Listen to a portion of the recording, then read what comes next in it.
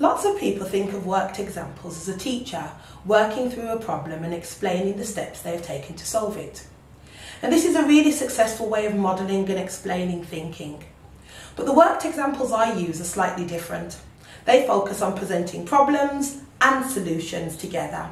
And this is more in line with the work of Sweller, where worked examples come after teachers' initial modelling.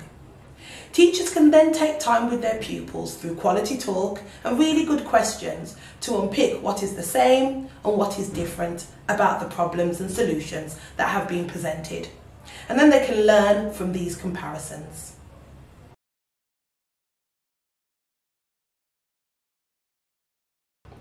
We don't want pupils to focus in on carrying out a specific procedure or trying to get a specific answer.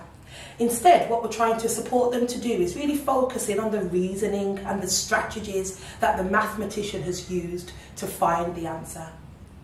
We use this style of worked example to actually show our children that there's many different ways to solve a problem, and then we're able to explore those choices and think about why.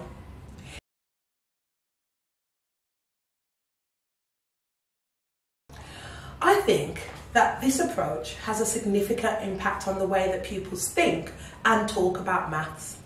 For me, the quality of reasoning has really improved because they are now exposed to different ways of problem solving, and they have had a chance to unpick the choices that mathematicians have made to get to those solutions. We also know from the guidance document that actually these discussions are vital for developing children's metacognition, and this is their thinking about how they learn successfully. So using worked examples for me is one way that I can help pupils to become more aware of themselves as maths learners.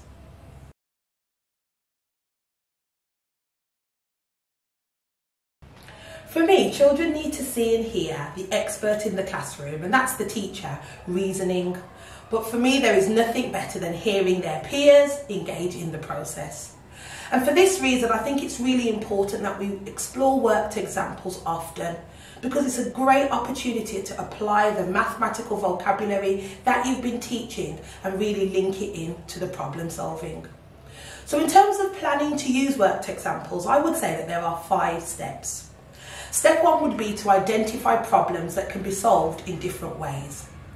Step 2 is then to look at those problems and really map out the different solutions to those problems. 3, as the teacher, really begin to think about the vocabulary the children will need to be able to explore the solutions. And then think about the questions that you will ask them to challenge and hone their thinking. And here are some examples of some questions that you could ask when you're looking at the problems. You could ask, what are the first steps that have been used in this example? Why was that step important? What do you think is the most important part and why? And what would you do differently if you were having a go at this problem? And finally, I think this is a really important question. We need to then get the children to look at how can these solutions help you when you begin to problem solve. Step 4 for me is to try it out.